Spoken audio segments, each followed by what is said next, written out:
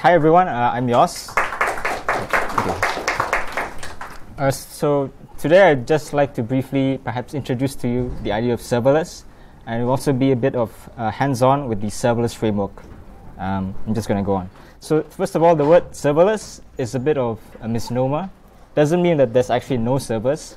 Just means that as a developer, you don't think about the servers. You just think about the code you write, and a compute service will deploy and execute your code in the cloud.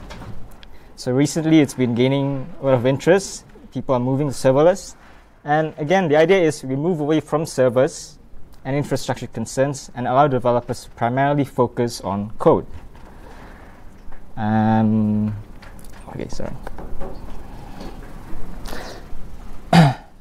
So for large majority of web applications, we have a web server. And traditionally, these web servers are in physical machines. But over time, we moved it into virtual machines, and then containers, and then platforms as a service. And now, some people are saying that serverless is the next stage in this evolution.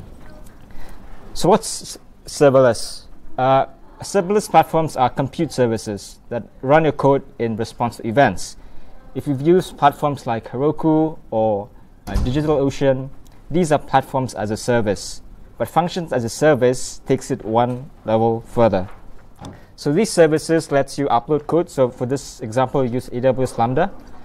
Fast platforms lets you upload your code, and then you can set up your code to be triggered in response to events. It could be HTTP events or Lambda, AWS specific events like DynamoDB insertions, SNS messages, and so on. And compute services like AWS Lambda will run your code when they are triggered. And there's no provisioning. You pay per every time your code is run. In this case, it's every 100 milliseconds. So there's no under capacity or over capacity when you use serverless platforms. You exactly only pay for the execution time that you use. And so in recent years, there's been more and more serverless platforms coming up. We have AWS and a couple of others.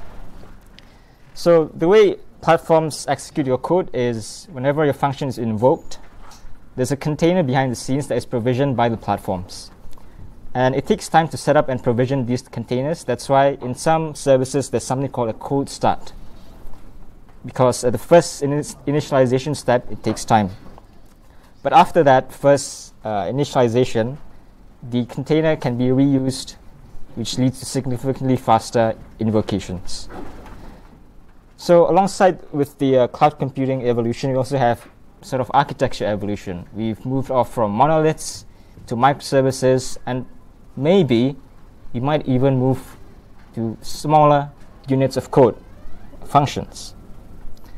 And so AWS Lambda is one of these serverless compute compute platforms. And the unit of code is a Lambda function. So if you use Node.js, this is what it looks like. You just supply AWS a function, and it would do something and return some result with the callback. So, okay, I'm just going to skip forward. So serverless, so this is a serverless framework. It's a bit confusing. Serverless framework is it's a library that lets you develop and deploy your Lambda functions along with any other resources that your services require. It gives you a lot of things out of the box, and it's also provider agnostic, meaning that it's not limited to AWS Lambda, but also other serverless platforms like Azure, OpenWhisk, and Google Cloud Platform. And so there are three main abstractions in the serverless framework and serverless in general.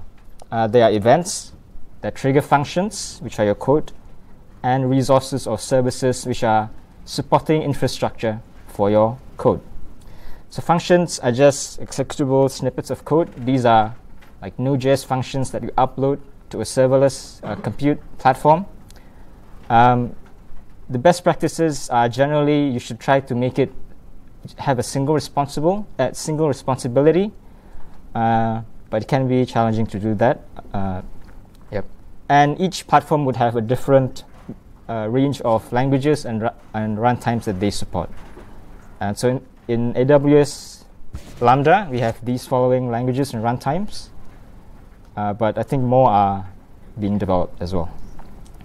So we've seen what the functions look like. It looks like this.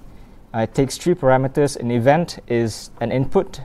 So in the case of an HTTP event, this event would be an object that has things like the query string parameters, the HTTP IP address, and so on and so forth.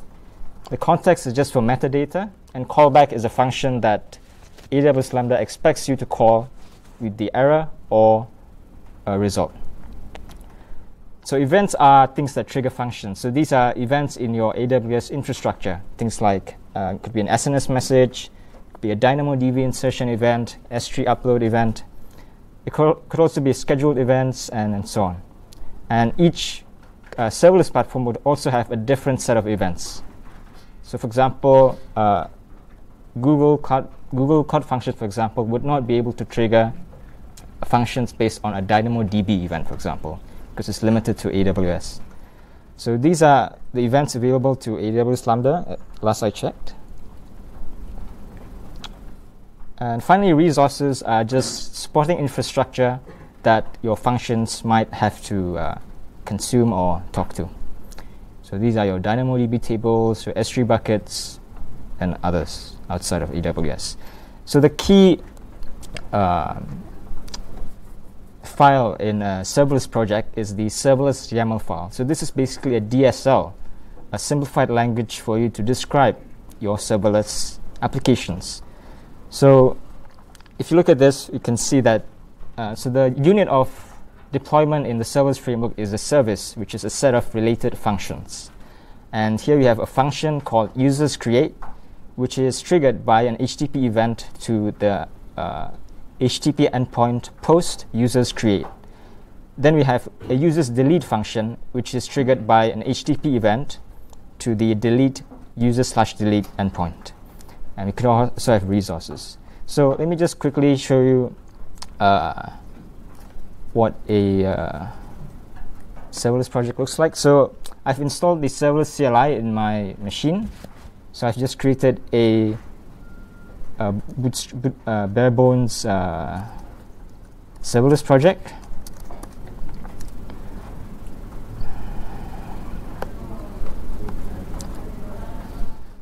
So we have 3 files. Handler.js is where our code lives.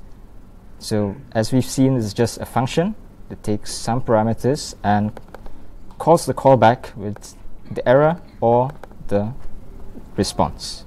So in this example, we just return a JSON with some message and the original event. So the serverless YAML file is a DSL. It describes your serverless service. For example, which provider it uses, the runtime. Just some options here. We have things like stages. You have multiple.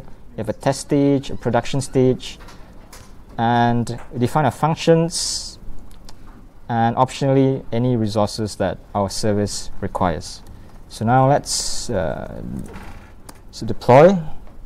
So what this step does is first it compiles the serverless YAML file to a CloudFormation template, in the case of AWS. So if you look at this .serverless folder, it's essentially a CloudFormation template with all your lambdas, your IAM roles, your functions, any CloudWatch logs, resources, and so on. So if you've added a DynamoDB table in your, for example, resource here, it would be compiled to this CloudFormation template that is then uploaded to AWS and passed to CloudFormation, which then builds your AWS resources. So I'm still building, so it might take a while.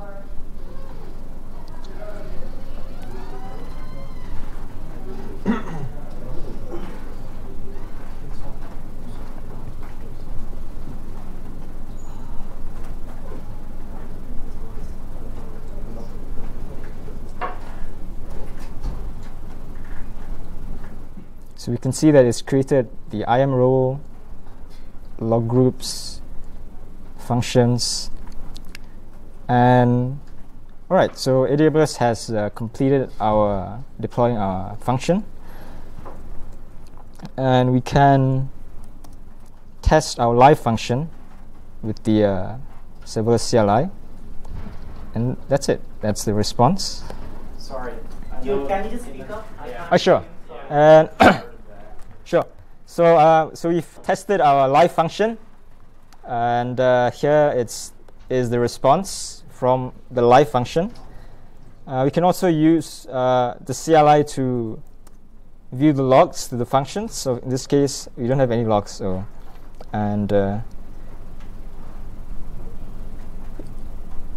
yep, that's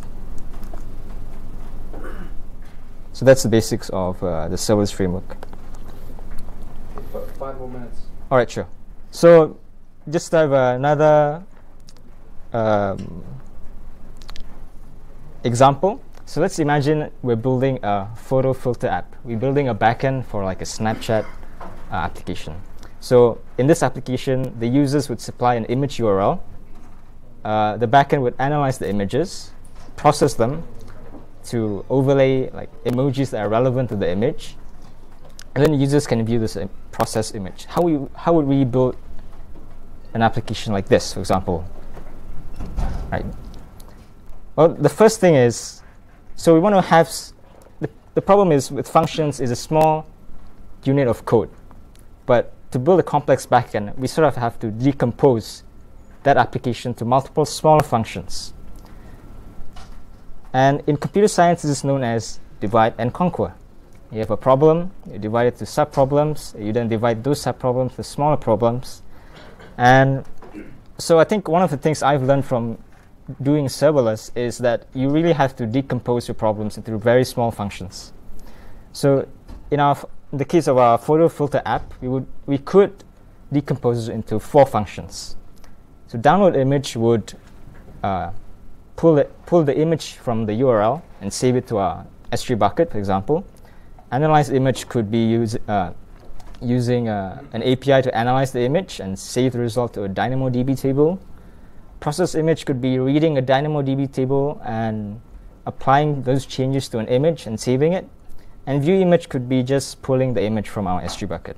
So following these 3 abstractions again, events trigger functions which talk to resources. The first function might look like this in response to an HTTP request. So for example, in response to an HTTP request, but with the body is can giving it a URL to download the image. Given HTTP request, it calls the download image function, which then saves the image to an S3 bucket. So that's the first function that could work for our backend. And the next could be, in response to that new image in our S3 bucket, an analyze image function could be triggered that calls another API, in this case recognition, to do some image analysis. And that function could then save those results to a DynamoDB table. And in response to the DynamoDB table event, another function could be triggered, process image, which does some changes to the image and saves that new image in another S3 bucket. And so when the users wish to view the image, they would just make an HTTP request, and another function would return the actual image URLs. So at the end, we have a lot of functions that are part of this single pipeline of our backend. And because it's serverless, it's scalable. So that's cool. Yep, that's pretty much all I have to share. Yep, thank you.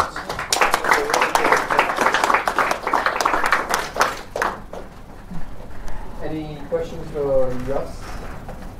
Did everyone kind of get that? Yeah. Well, we got good audio from Yos's talk, right? This is going to be on the the internet on Engineers.SG if you want to go through it again a bit slowly or something like that. But yes, that's an excellent introduction about how Lambda functions work. Event-driven, the cloud formation stuff. I'm probably going to talk a little bit about the same thing again, just to repeat it into your brain. Any questions otherwise?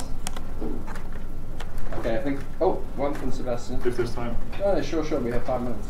Actually, my question is about time. Like, how much latency does it introduce? You mean the cold start? Yeah, I guess so. Like, are there times when it takes more time than other times? So yes, so because due to the way the provisioning is done, at least for the first.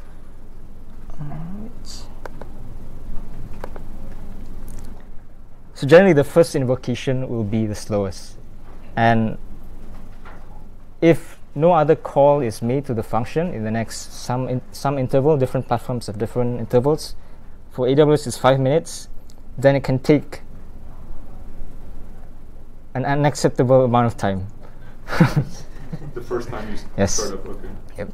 But beyond that, latency is under 100 millisecond, but it depends if you're using a VPC or it would affect the latency. But yep.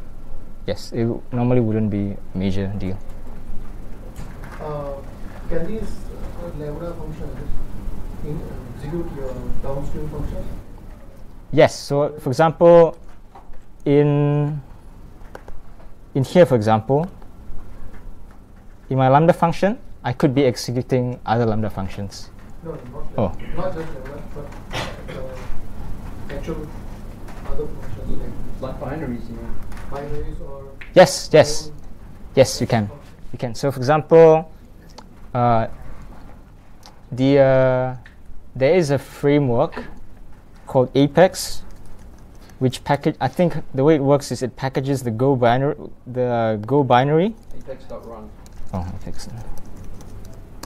Yes, you can. So you can package binaries into your project, and it will be packaged, and your function will be able to access it and call it. How is it like asynchronous or synchronous behavior? The behavior of the Lambda function? It's asynchronous for Node, yes. Well, the language is asynchronous, I guess. But when you run the binary, it would depend on the language how it's.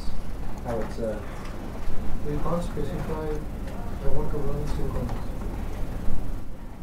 Yes. Oh wait. For Node. ASP.NET C#5 or C#5 for 6, 7 has async and await. Oh yeah, you can mix it up. Yeah, you can do whatever you want. You can make it synchronous. Yeah, you can. Okay. So what's the total runtime for that function? Well, it depends how fast that function runs. I guess. So if you it's include synchronous, the it's going to be. runtime of the other function, the separate function. You mean the bootstrap function? Is that what your question is about? If you call the binary from within the function, it will be added to the time of the function. So it's not quite effective. That's not bad. Well, if that's what you want, then it's not a problem. Okay. Any other questions? Like, what does the environment look like? Do you have Yep. node modules? Do you have a Yes. file system? So depending on the language and runtime, for example, the Node runtime has ImageMagick built in, the binary, and you can have packages. For example, it's just a standard Node project. I'm going to show you another. Like, I don't see a package JSON in there, for example. Yep, so let me show you one that has a package of the JSON. So this is another project with this is the folder filter backend. You have a package the JSON, and so everything will be packaged and uploaded to AWS Lambda with the packages. As in, so AWS will install, or you can pre-bundle it as well. So any binaries you have in this folder will be packaged, and you will be able to access it. Well, the binaries need to run on AWS. Yes, so you have to compile it under the same environment, yes. And the runtime, you also get a temp folder, but you cannot guarantee that the contents of the temp folder will live beyond the same execution. Yeah, It's not because that it might much not be space. reused. Yeah. Yep. Like 500 megabytes or something. Yeah. And you can also control the memory of the functions. But if you double the memory, you also double the cost. Yeah, that's all. Per 100 millisecond. Yeah. Right, Claudio, you want to set up? Okay, thank you. Thank you so much. Who do you work for, by the way?